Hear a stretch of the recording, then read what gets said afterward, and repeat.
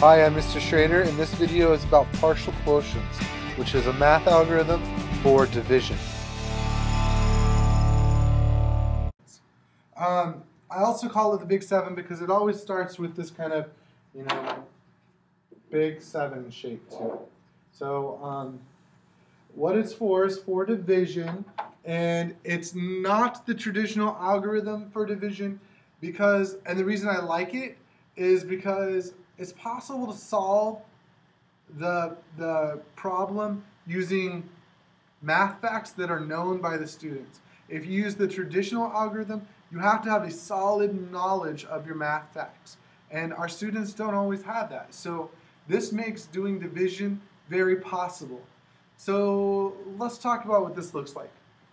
If I have 157 divided by 12, that's like saying how many groups of 12 are in 157.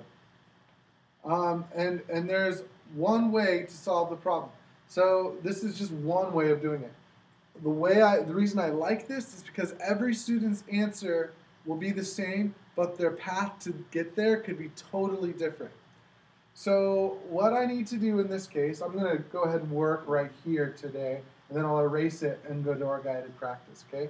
But I need to set it up as a Big Seven. I always start with the Big Seven, and I do 157, that's my dividend, and my divisor is 12, that's how many groups of 12 are in 157.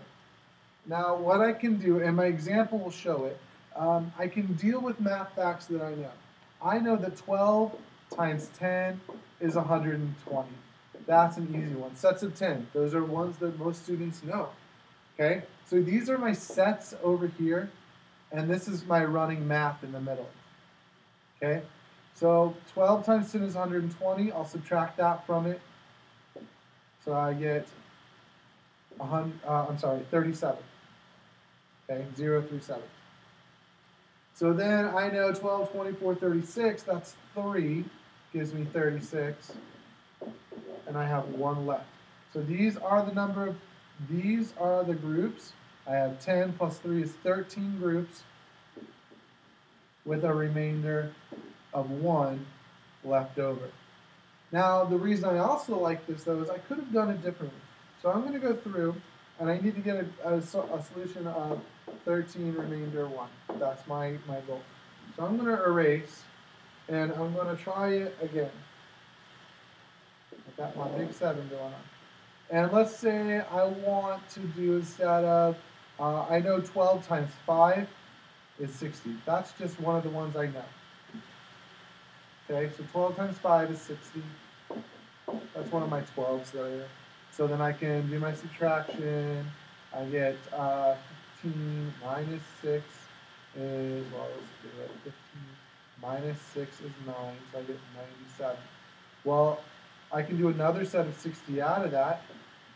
When I do another set of 5, I get 60 again, and that works.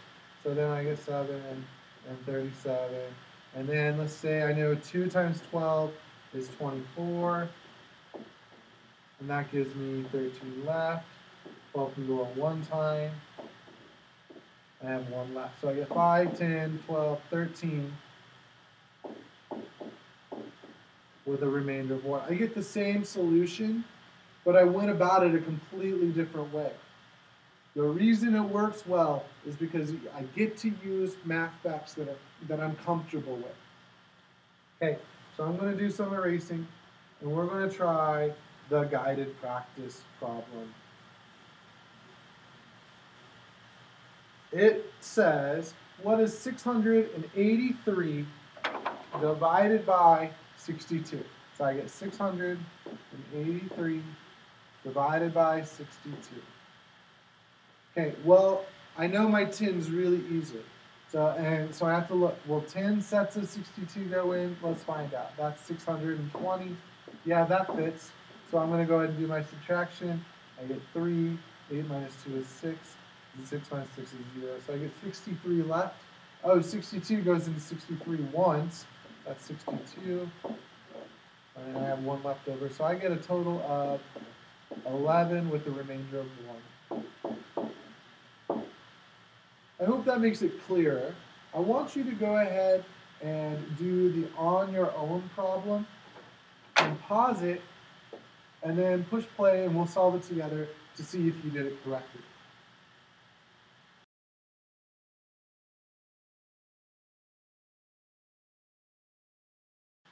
All right, let's solve the on your own problem. I have 289 and I'm going to divide it by 71. So how many 71s are in 289? Well, I know that I can't do a set of 10 because that would be 710. 10 sets of 71 is 710. That's way too big. But I do know that 70 times 2 is 140. 70 times, so let's just do that. 70 times 2 is 140 with 2 extra, so I get 142. I can do that one. 9 minus 2 is 7. 8 minus 4 is 4, and 147. Oh, I could do 142 again if I take 2 more sets out. So I get 7, 6, 5. I have 5 left. 71 doesn't go into 5. I found my answer. It's 4 with a remainder of 5. There are lots of different ways to come up with this answer, though. The reason why partial quotients is so great is because I can solve it going different ways. Now I know that 7 goes into 28. Well, at least 3 times. 7 times 3 is 21, right? So 71 times 3 is 203. So when I do that subtraction, I get 9 minus 3 is 6. 8 minus 1 is 7. I have 76. 71 goes into 76 one time. It gives me 71. I got 5 left. Now, 5 doesn't, I can't put 71 into 5, so I get my answer, which is 4 with a remainder of 5. It's the same thing I had before. I hope that makes it clearer. Keep practicing these algorithms. They become easier as you work. Thanks for your help. I really appreciate you tuning in.